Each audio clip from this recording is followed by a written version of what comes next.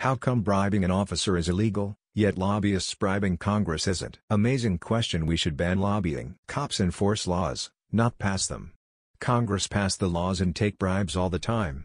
They just call it other things. There's a difference between giving them money to use however they see fit in exchange for favorable legislative decisions, and giving them a campaign contribution. Now, that line is getting blurred, and we are in desperate need of real campaign finance reform. Problem is, they are the very people who would need to write it. That's illegal too, because officers enforce the law, not create them.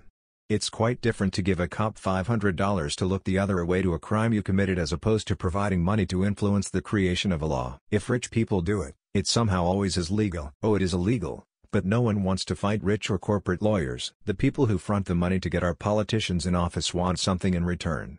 It's a corrupt system that is billed as the most incorruptible system. People are finally realizing it.